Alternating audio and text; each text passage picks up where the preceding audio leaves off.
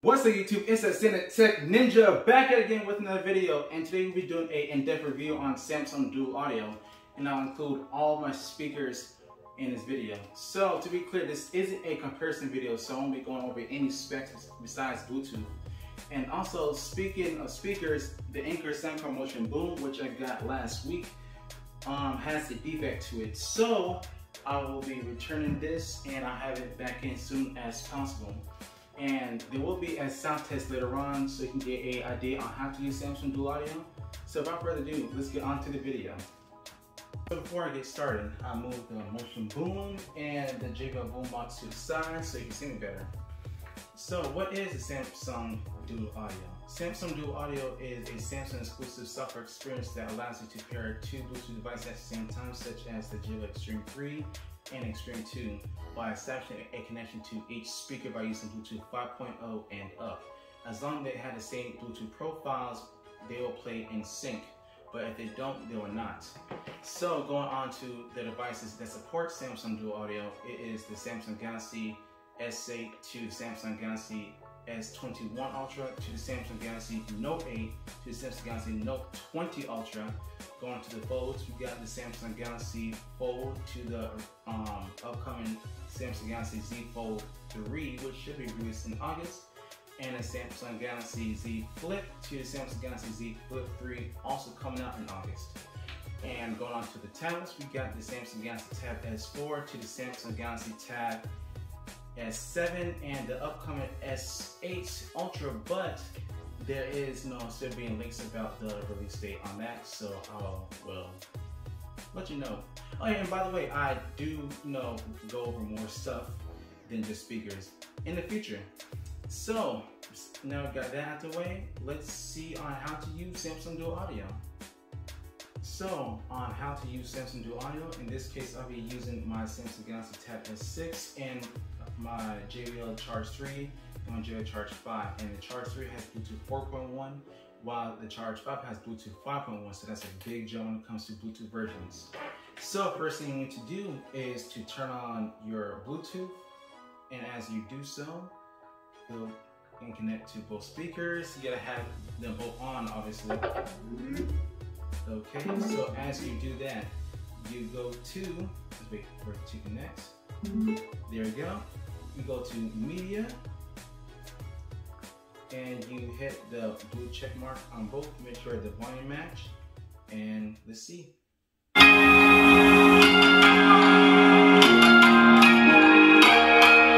And that easily you can pair two Bluetooth devices at the same time. It could be headphones, speakers, wherever it is, but as long as you have the same Bluetooth profiles, you can do it with zero latency. And also, I'm using Samsung One UI 3.0, which everyone should already be updated to. So let's see on how the speakers sound together. Night and city lights on the other side. You calling me at the same time. I'm in the daylight. You calling the sun to say hi, but your words they cut. If there's something that you need to say, I know it is living inside your brain. For sure, you keep telling me that it's all okay, but I know, yeah, the silence speaks so loud.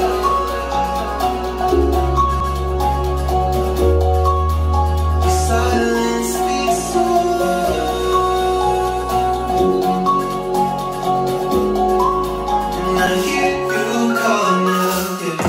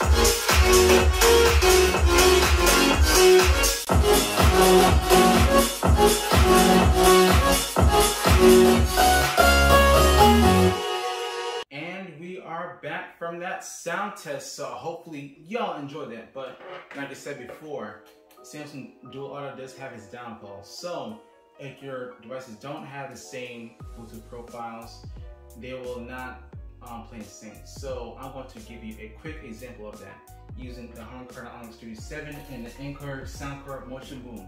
Let's get it.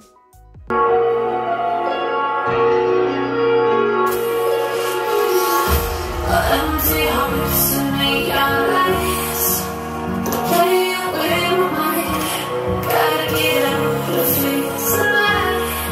Oh, wanna run off and cry. And I'll tell myself it's fine to be alone. So as you may have heard, there was some latency between the speakers.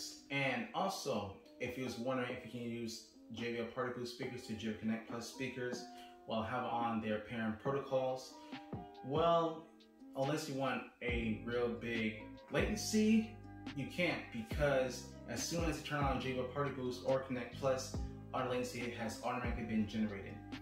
Now, Samsung Dual Audio isn't perfect because if you don't have the same Bluetooth profiles, like I said before, they won't play in sync, or sometimes you might switch apps and go back to your music app and it'll be out of sync, or you may lose range, or just an error has occurred. And speaking of range, it is your speaker's native Bluetooth range, so around 50 feet, give or take some. So going off that topic, I will be doing a questions and asks, so you can ask me personal questions, my questions for the future, or just in general, within reason, of course. And I will be hitting 4,000 watch hours pretty soon, and as I don't know, I'm not monetized yet, so I'm not getting paid for any videos I'm doing right now from companies or from YouTube. So please subscribe, help me get to 1,000 subscribers, and I can be able to do this for the long run and not the short run. So besides for that, I truly thank you for watching. This has been the Tech Ninja. I'll see you in the next video. Peace out.